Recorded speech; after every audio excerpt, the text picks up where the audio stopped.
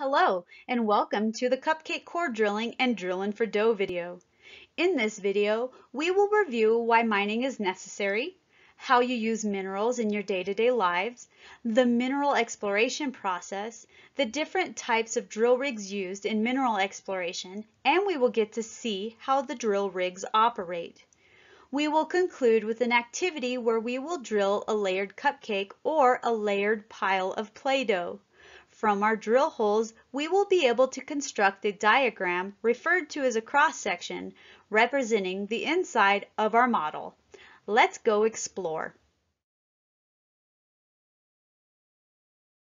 So why do we mine, you ask? Well, simply put, we use minerals every day in our lives. Some minerals, like copper, we use all day long.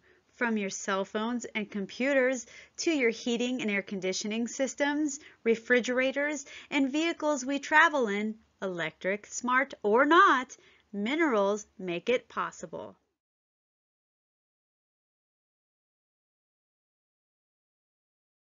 This graphic shows materials that every American born will need throughout their lifetime that are largely derived from mining. The total comes out to 3.2 million pounds of minerals, metals, and fuels. Now that's a lot of materials. If you are in disbelief, note that this number includes materials used to make the buildings you occupy or visit frequently, sidewalks you walk on, the many roads you travel, food you consume, vitamins you take, vehicles you travel in, and much more. The Minerals Education Coalition has lots of information on minerals and how we use them. If you are interested, their website is worth a visit, and the URL is shown in the bottom right-hand corner of this screen. So how do we find minerals and places to drill? Well, the first step is to get out there and look at the rocks. Pete is our prospector for this video. Pete will begin the exploration process by looking at the rocks in the area. Pete will take notes on what he observes and draw the different rock types on a map. Minerals commonly occur in faults or fractures in the Earth's crust, so these will be put on the map as well. One fault Pete observed is depicted by the blue line on the map. When a map is generated with rock types and faults or fractures, it is called a geologic map. On this map, the orange line encloses an area where rocks with a lot of rust, or what geologists call oxides, can be found, here referred to as the gold unit. The yellow outline are gravels and pieces of broken rock, referred to here as the yellow unit. The pink outline is where tilted layers of volcanic rock can be found, here referred to as the pink unit. Once Pete finds a rock that looks like it might have gold in it, he will send it to the lab to have it analyzed. At the lab, the sample will be crushed, melted, and mixed with some chemicals which will separate out the gold or mineral of interest. The lab will send the results back to Pete. If there isn't any gold, Pete will find a different place to prospect. But if there is gold in his sample, he will sample all around the area where he found his original sample, normally using an organized grid pattern to see if there are more rocks with gold in them. He will send his samples to the lab to be analyzed, and the lab will send the results back to him. Pete will then plot the samples with their gold content on a map similar to what is shown here. Orange dots represent samples with lots of gold. Yellow dots represent samples which have a little less gold than the orange dots. Green dots represent samples which only have a tiny bit of gold in them, and blue dots represent samples which have no gold. If they were all blue, Pete would have no choice but to go prospect somewhere else. But since Pete has lots of samples with gold in them, he needs to explore some more to figure out just how much gold is there and if it's worth making a mine out of. As stated above, minerals are commonly found in faults or fractures, which often make linear trends or patterns. The black arrow shows the trend or pattern the samples with lots of gold are making in Pete's project area. Once a pattern is observed and the geologic map is complete, Pete can choose the best way to drill the pattern of gold using his geologic knowledge and cross-sections. What is a geologic cross-section, you ask? A geologic cross-section is a tool geologists use to look into the ground as if you were cutting the earth open. It helps geologists and prospectors to understand the distribution of rocks or mineral deposits below the surface. So using observations we make from rocks on the surface, we can project what is probably happening underground. For example, if a bed of rock is lying flat on the surface, it is safe to assume, until proven otherwise, that the rock is also lying flat underground. Or, if layers of rock are tilted on the surface, until proven otherwise, it is safe to assume they are also tilted at a similar angle underground. Pete noticed that the pink unit is tilted, so all units underneath the pink unit will be drawn tilted in the cross-section at the same angle Pete documented on the surface. Let's tilt the surface of the Earth up and look at the cross-section Pete has generated from his surface observations.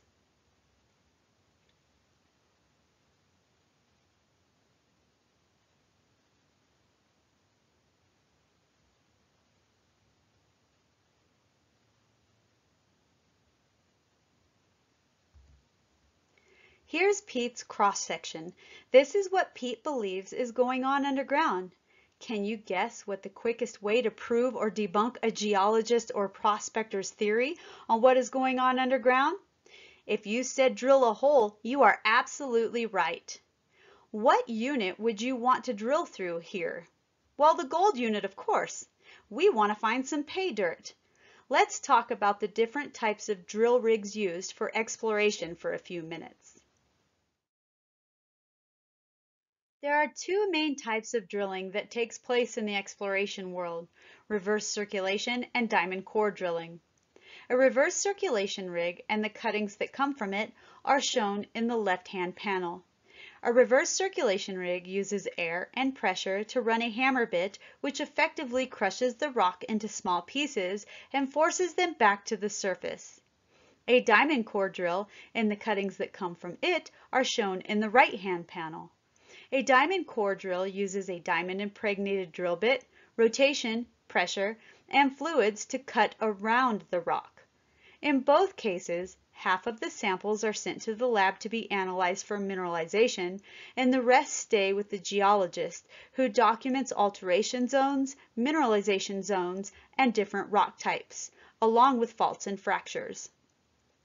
Using the depths downhole that are documented while drilling is taking place, the geological and geochemical data can be plotted on the cross-section at the appropriate depth to give it more detail and to really understand where rocks and mineralization are occurring underground. Core drilling does not disturb the rock in the same manner as reverse circulation drilling does. Therefore, more data can be extracted from the sample, including vein and bedding orientation, along with the degree and orientation of fracturing or shearing in the rocks. Knowing the degree and orientation of zones that are fractured or sheared allows mining engineers to develop a mine plan which will offer the safest work environment possible for the workers. Safety of the workers is the most important aspect of a mine. Let's watch a couple quick videos explaining how the two types of drill rigs work.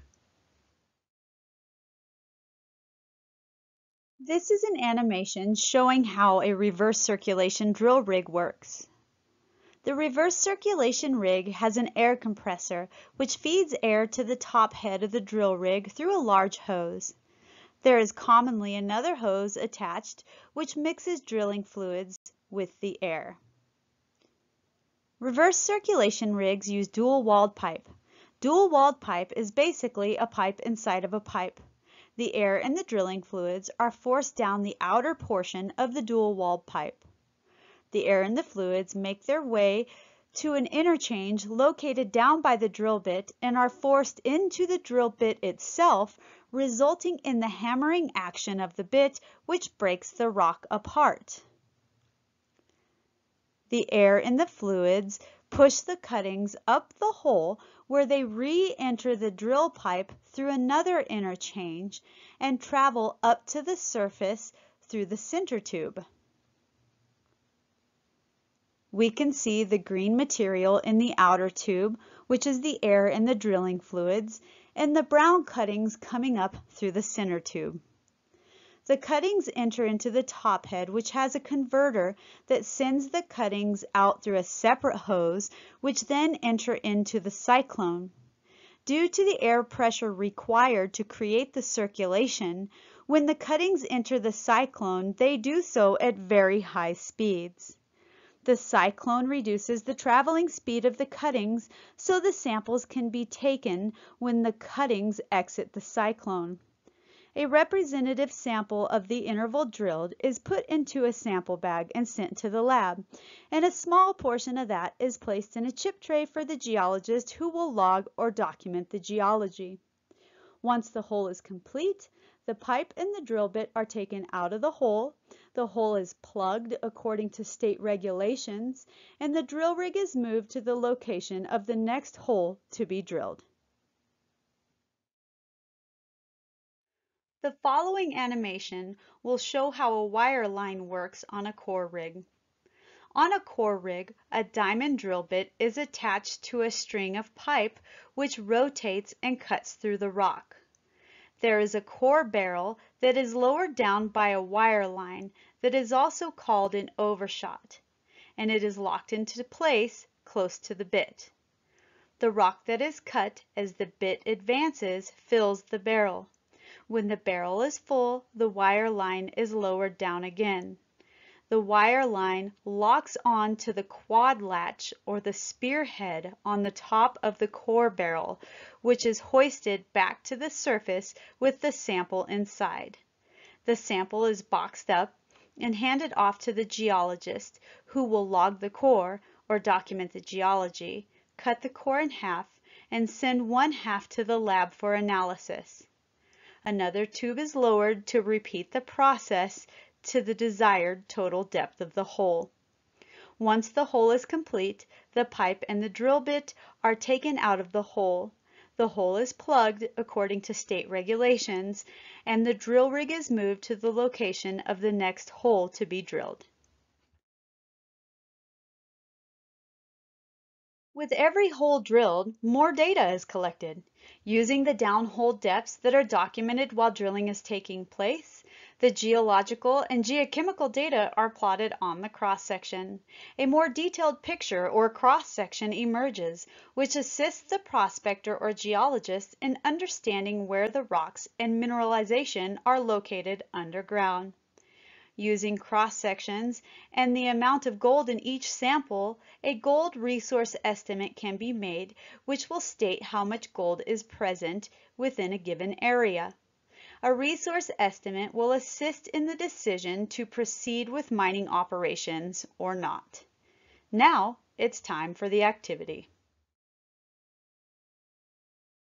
Welcome to the Cupcake core drilling or drilling for dough activity. Materials needed to complete this activity are minimal and consist of the model of choice, a straw, and a drawing of the model on a piece of paper. The suggested models to use for this activity are either a layered cupcake or layered Play-Doh wrapped in paper so only the top of the model can be seen. For the cupcakes, any contrasting colors will work. To make the layers, I have utilized white cake mix and food coloring, as well as layered chocolate, strawberry, and white cake mix, which makes a super delicious cupcake. I am not particularly careful about the layering because I like to have variability in the cupcakes. For the Play-Doh model, layer the different colors of dough in any manner you like. The layers can be flat, angled, folded, or discontinuous. The choice is yours.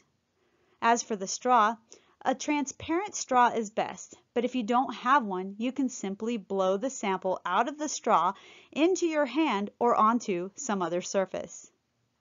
The objective of this exercise is to make a cross-section of the model of choice by drilling it using a straw. This method is analogous to core drilling. Insert the straw or your core barrel into the model using a rotating motion. Make sure the straw goes all the way down to the bottom of the model, then give it a few extra rotations to break it free. Pull the straw back out. Plot the drill hole onto the outline of your model at the approximate location you drilled it at and document the thickness of the layers in the straw. Then repeat this process with a couple more drill holes. When you think you have enough data, draw lines connecting the matching layers across the outline of the model to generate the cross-section of what the inside of your model looks like.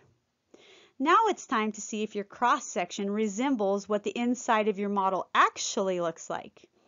If you're doing this activity with a cupcake, this can be accomplished by breaking the cupcake open either with your hands or your mouth. If you are doing this activity with Play-Doh, unwrap the container or the layer of Play-Doh to see what the layers in your model look like.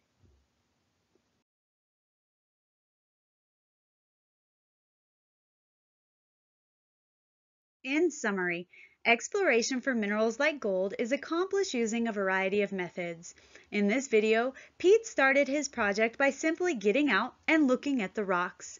Once he found something interesting, he sent it to the lab to be analyzed. The lab sent back the results, which indicated that there was gold present. So Pete went out and he sampled more rocks to see if there was any more gold around his original sample. Using Pete's geologic knowledge from looking at the rocks in the area, he generated a geologic map, and from that, a geologic cross-section, which allowed him to better visualize and target where he should drill. With each drill hole, which are here represented by the black stars, more data is added, which defines where the gold is, outlined in red, and is not present. Using cross-sections and the data from the drill holes, Pete can generate a gold resource estimate and decide whether he can make any money mining this deposit of gold. This concludes the video on cupcake core drilling and Drillin for dough. We hope you have learned something about the exploration and the drilling process. We also hope maybe you got to eat a couple yummy cupcakes while completing the activity. We have many more educational videos and activities which can be found on our open data site. The data site can be accessed at the URL shown or by scanning the QR code displayed in this screen. If you are interested in learning more about ore deposits or mining in Nevada, I would recommend watching the Ore Deposits an Overview or the Mining in Nevada video. Thank you for watching this video and have a great day.